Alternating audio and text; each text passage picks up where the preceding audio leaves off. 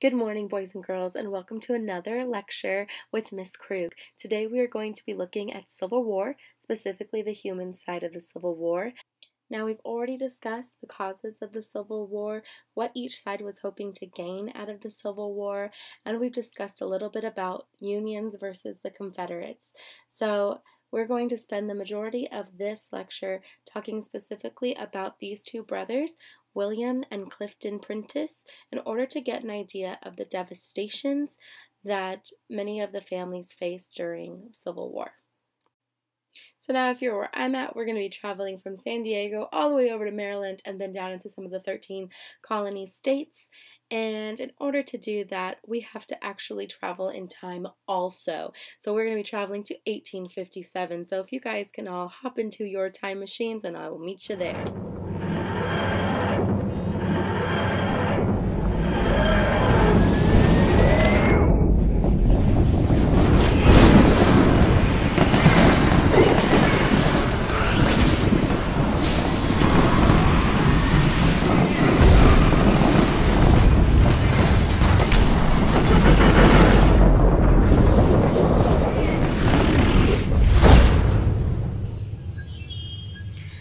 The Civil War has often been called a brothers' war, and for a good reason. Hostilities between North and South split states apart and fractured families by pitting father against son and brother against brother, often with tragic consequences.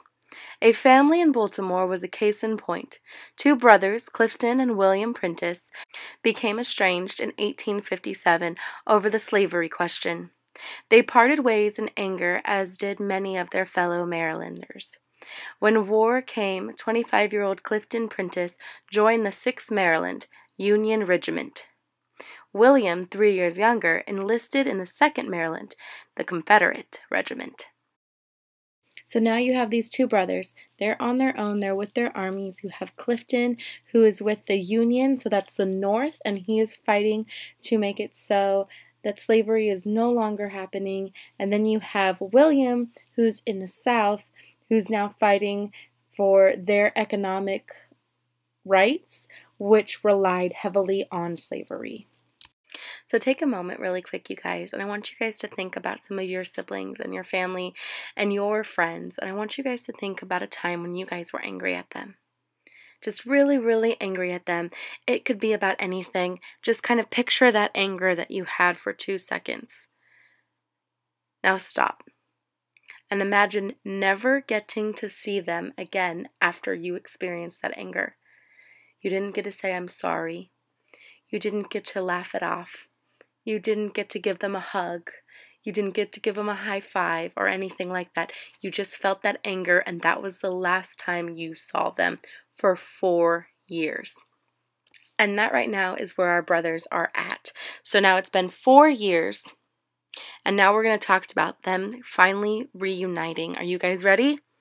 Okay, so early on the morning of April 2nd, 1865, General Grant launched a massive attack on General Robert E. Lee's lines at Pittsburgh. Taking part in that grand assault was Major Clifton Prentiss, who led Federals of the 6th Maryland over the Confederate works. Prentiss was urging his men forward in pursuit of their foes, who were pulling back, when a bullet struck him in his chest. 2 soldiers took him to an improvised field hospital nearby. Others in his regiment then went through the battlefield to separate the wounded from the dead.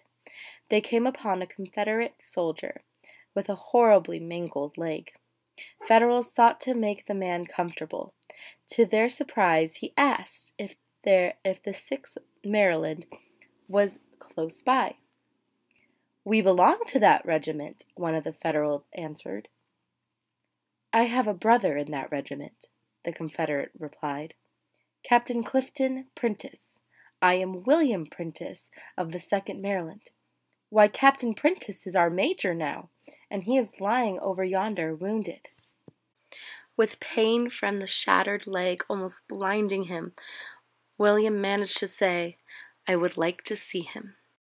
A soldier ran to where Clifton lay injured and told him of William's request. However, Clifton replied, "I want to see no man who fired at my country's flag."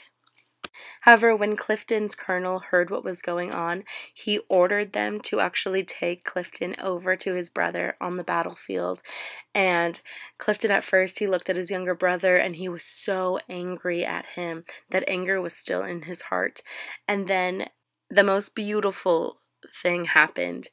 William took out his hand and offered it to Clifton, and Clifton grabbed it, and they were crying and they were smiling, and you could tell how much they missed each other. And in that short-lived reunion, everyone around them was just in awe of this moment, because they all felt it, this anger and this hatred that had been in our country for so long.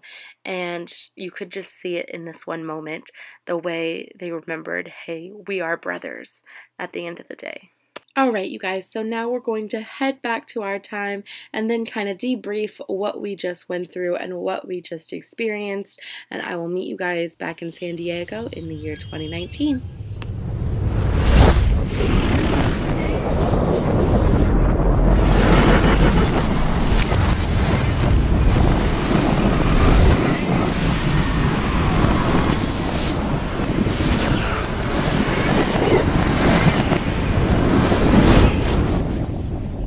So the reason we went through this story, you guys, is because it shows one instance when this devastation in this war really took hold of an entire family. So some of the takeaways from the lecture today are that Civil War was devastating to the United States because 618,222 people died, and it tore apart siblings, families, states, and the country.